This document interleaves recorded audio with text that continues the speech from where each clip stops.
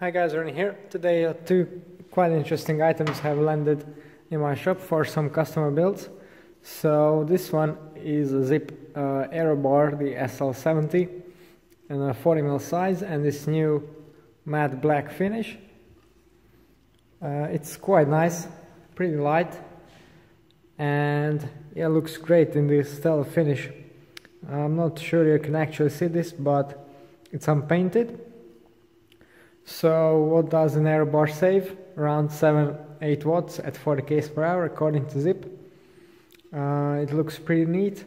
Has some cable guides for internal cable routing, for the brake cables and shift cables, although the build is going to use E-tap, so not much use there.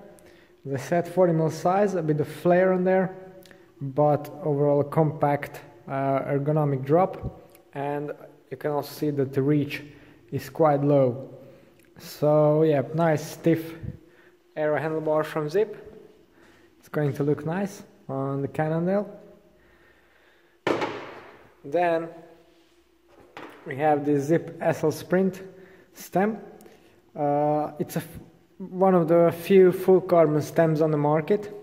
Many brands sell carbon stem or stems labeled as carbon, but essentially they just wrapped around an aluminum core. Now this is the proper stuff, and some people associate carbon with weight savings. Now this is not a light item at all. I would say it's one of the heavier stems, definitely heavier than the lightweight aluminum ones, but from the name you can guess why is that. So this is the SL Sprint stem, and it's designed for the sprinters to be able to put down as much power as possible through the bike, and it's essentially the stiffest stem on the market, or one of the stiffest ones. And I haven't seen it in person before, and yeah, it looks pretty brutal. Now this is a stubby 90mm version, so perhaps not what you would find on the real sprinter's bike. But if you look at it there, you can see how thick the actual carbon is, how much material goes in it, and how it's shaped. So yeah, it gains as much stiffness from the shape as possible. Super wide as well, super wide clamping interface. Yeah, pretty neat stuff. No wonder Peter Sagan uses it on his bikes outside of sponsorship.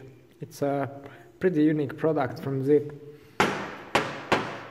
And yeah, these together, well, they're not going on the same bike, but if you're looking for an aero cockpit, super stiff, then this is definitely a good option to look at.